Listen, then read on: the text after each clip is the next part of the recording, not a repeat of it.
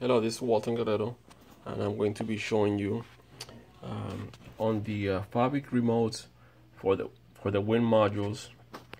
There are basically two that are Fobik remotes for modules that are 2008 through 2010 Charger 300s, the Commander, the Jeep Grand Cherokee, Dodge Journey, Town and Country and Caravan. Basically, it is the one with the square little battery compartment in the back, and then the one that is completely flat in the back.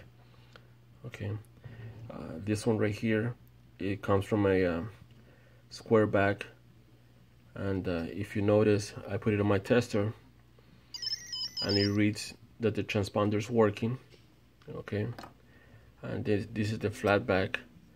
And again, it reads the transponder is working. What I wanted to point out is in order for these Fobik remotes to start the vehicle, it does not need a battery in it to be able to start the vehicle.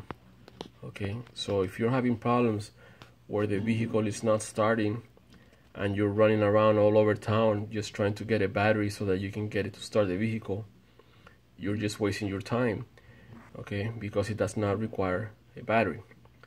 Now, on the other hand, if the keyless entry remote is working but it's not starting the vehicle, then there's a 80-90% chance that you are having problem with the wind module, and you can watch some of our videos for troubleshooting your specific vehicle.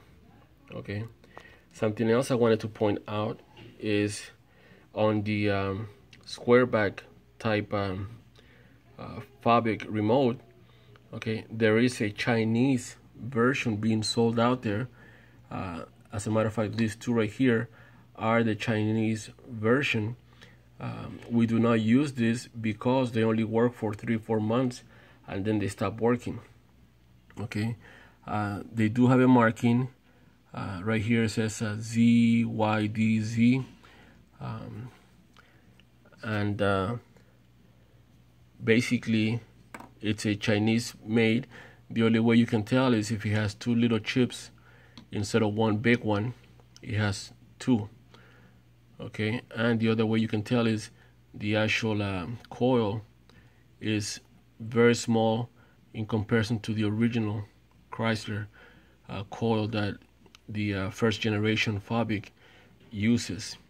Okay, so remember the saying, you get what you pay for. Okay, all the Fobiks that we work with are the second generation Fobiks that have the flat back casing, meaning that it takes two halves to remove the circuit board and install the battery inside. Okay, there it is. And then of course this is the circuit board for the flat back Fobik remote. Okay, it does cost a little more, but it will last you for 5, 6, 7 years if you take care of it properly. Okay, and this one right here, of course, it's a proximity type Fobik remote that is used on 2011 and newer vehicles that have a push start. Okay, well, I hope this was good information. Thanks for watching.